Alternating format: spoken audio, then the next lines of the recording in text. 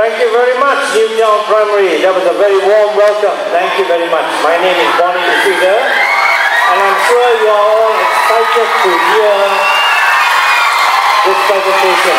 Thank you. Before we get into the program proper, we're going to give you a song first. And this is called Il Cumbachero.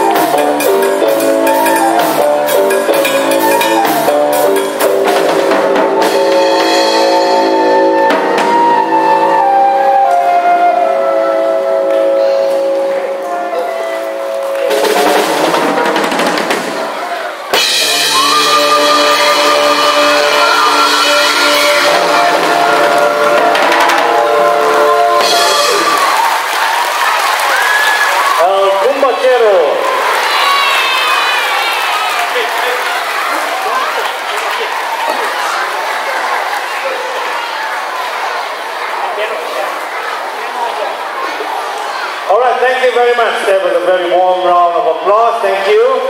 And let me introduce you to the band. Okay.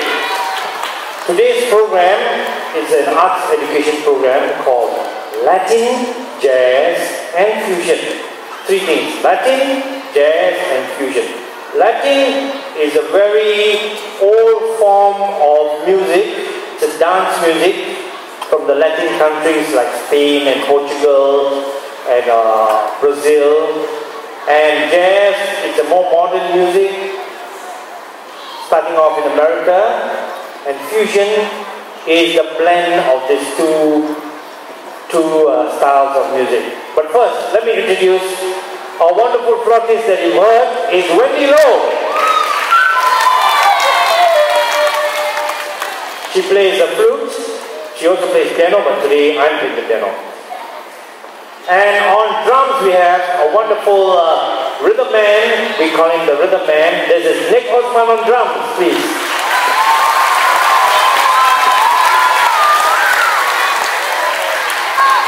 And the guy playing that unusual instrument.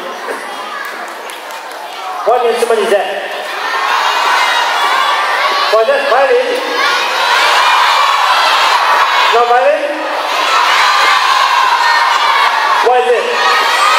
Hey, yes, you're very clever. You know your instruments, huh? Nobody can fool you, huh? That is a double bass. And this is piano, yes. And the man on double bass is Brendan Wong.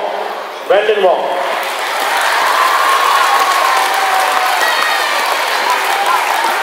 And my name is Boni. I will be presenting this program to you. Alright, thank you very much. Okay, first a little bit of history about Latin music. Now Latin, as the term suggests, comes from the Latin countries. Now what happens in the old days, I'll give you a little bit of history lesson, if you don't mind. Quick history lesson. 16th century, Spain and Portugal were superpowers in those days. Now like America and China or Russia, superpowers.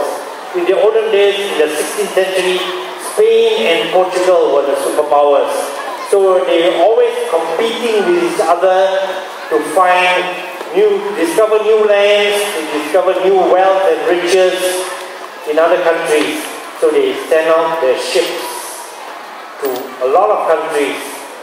And some of them ended up in Southeast Asia, in Malacca, and in Indonesia, and the Spice Islands, where they got valuable spices to bring back home to Europe to sell. And in those days, you just imagine, 1 pound of pepper. How much 1 pound of pepper now you can buy? Few cents, right? Maybe $1, right? But in those days, 1 pound of pepper they bring back to Europe is worth 1 pound of gold. See? So they were all rushing to look for pepper and spices and other things to sell back home because they cannot get pepper in Europe. Anyway, okay, cut the long story short.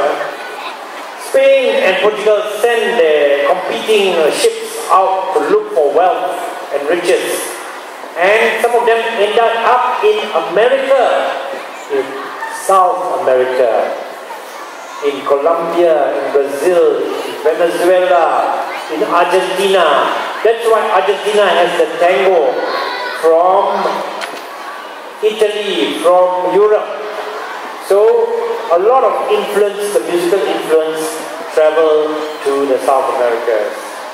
So we'd like to give you a taste of what music came from Spain initially. Initially, they brought in the Spanish music, and one of the styles was a dance music called the flamenco.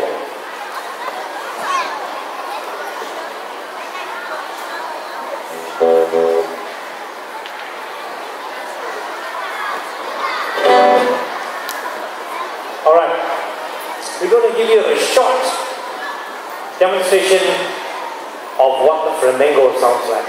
Okay?